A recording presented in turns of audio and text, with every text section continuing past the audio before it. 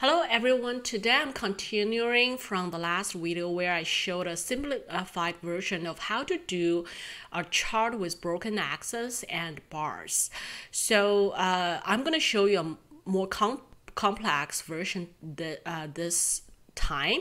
The only difference is actually, remember for the last video, we actually overwrite the axis with text boxes. What if we don't want to override with boxes? What if we want the actual numbers for the axis? So this is a method I'm going to show you today. The first few steps are exactly the same as the last one. So we only start from here. So you can watch the previous video for the first 6 minutes to get to this chart. So basically you have the bars that you want, you have the right label, and you have the shape that can help you to do the broken part. The only part that you need to change is the y-axis. So let me show you how to make this customized axis, broken axis.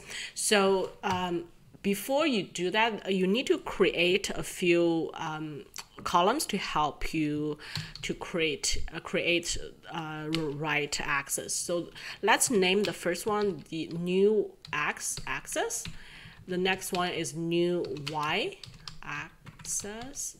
And then the third one is the new y-axis label. Okay, so for each of them, the first one, the new x, it should always be 0. The y, the new y should actually be the same as what you are seeing here. Because we do want the same grid line, we do want the same gap in between. So you just copy the numbers as you see in the chart. So 50, 100, and actually from there you can just do an autofill until 350. So 350 is your max here. And then for X, you just do the same, but just copy down to 0 for all of them. And then for the y-axis label, this is actually what you really wanted to show, which is 0, 50, 100, 150, 200, 1000, 1500, and 2000. So this is what you really want to show. So actually we know the first couple are the same, and then this one you override to whatever you want to show, 1000, 1500, and then 2000. Okay, so now they are all built. So let's come back to this chart. So click anywhere in the chart when it's selected, and then go right click to select data. And then in here, go add series name. You can just name whatever, but then just for the sake of our purpose, just say y-axis. And then series value, this is where you put the y value, which is this one that we just put in here. So just put it here. It's gonna show like bars, no worry, just go OK and then go OK. And then select the bar, or actually you don't have to select it. Go to design, change chart type, and then you're gonna see here it's showing, if it's not showing combo chart, go down, select the combo chart, and then for the y-axis that you just named, change it to scatter chart, and then select the secondary axis ticket, go OK. So now you're going to see a couple of dots here. Actually, instead of having it showing here as a line, we want it to be showing as a vertical line. So in order to do that, select the data series, go to select data again, go y-axis, add it. So because we have selected to be scatter types, now we need to fill in the series y value, which is series x value, which is what we have pre-populated here.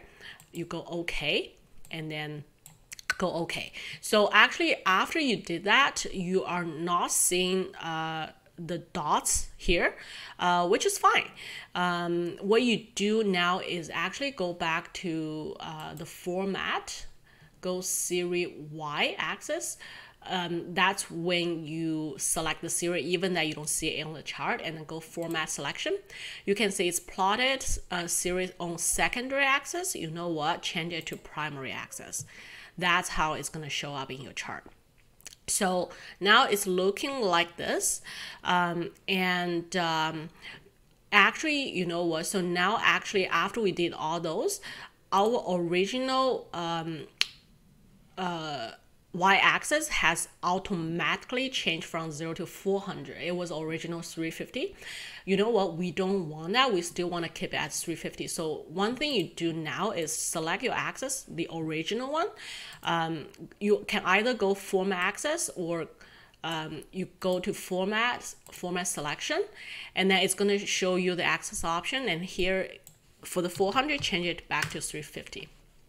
So now what you really want is for all your dots, make sure they're aligned to all your grid line.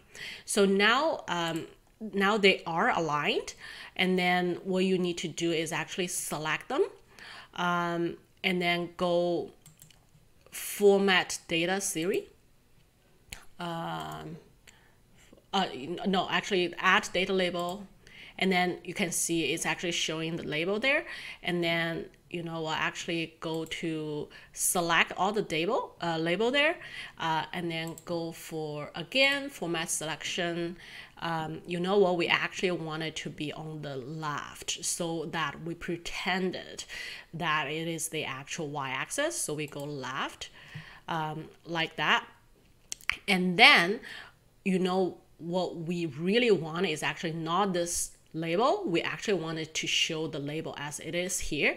So you still have it selected, but then go here, select label contains y value from cell, select the new axis label, go OK, and then deselect the y value or show line, and then this is the number that we want it to be. Okay, so now we have the real, like the y-axis that we want. Then we can go back to select the original y-axis and then simply delete it. So now we have the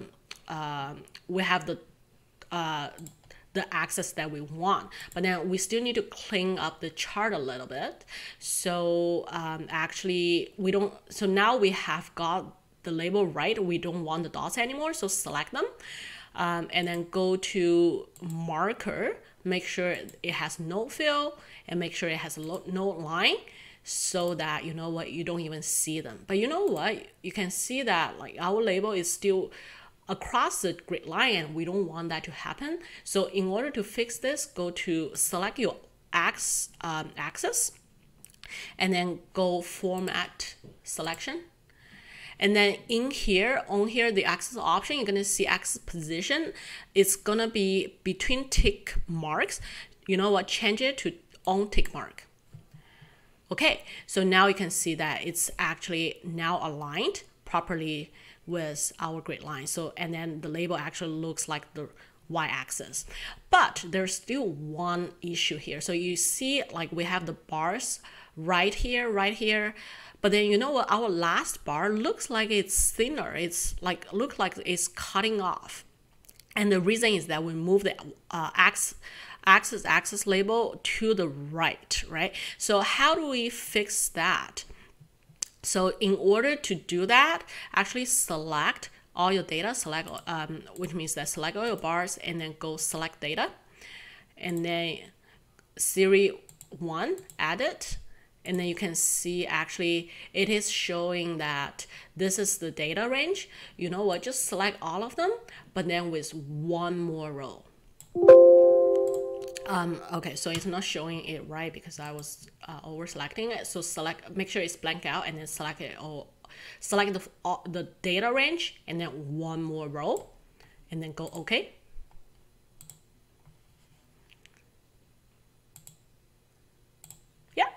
Here we go. So now you have all the bars properly aligned, and then you have the label as what you want. And then the next step is really just adding the broke shape to wherever you want it, and then change the format to whatever you feel comfortable.